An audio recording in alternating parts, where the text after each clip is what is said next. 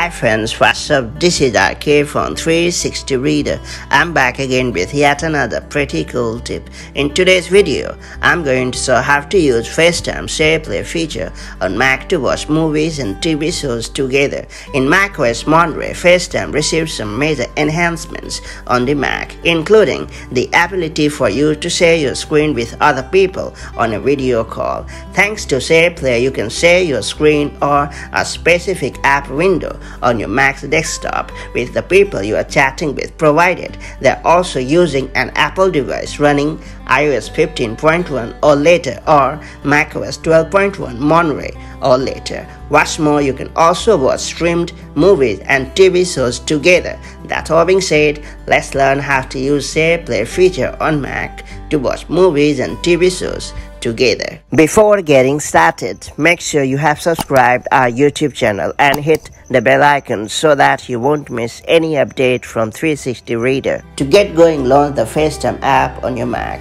Then click the new FaceTime option and add the contacts that you want to share your screen with. Then click the FaceTime button and you are good to go. Alternately, you can also select a recent contact to initiate a video call right away.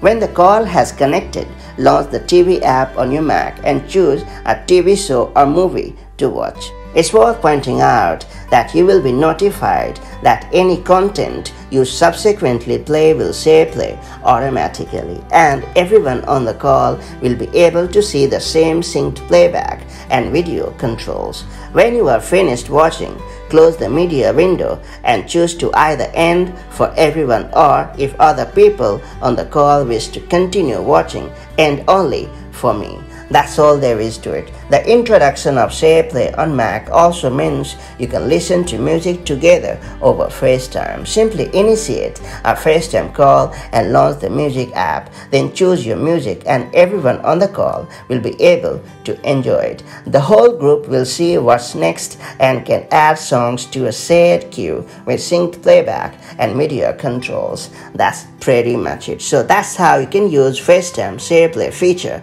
on your Mac to watch movies and TV shows together. Now that you know how it works, make the most of it to spice up your movie watching experience with your friends and loved ones.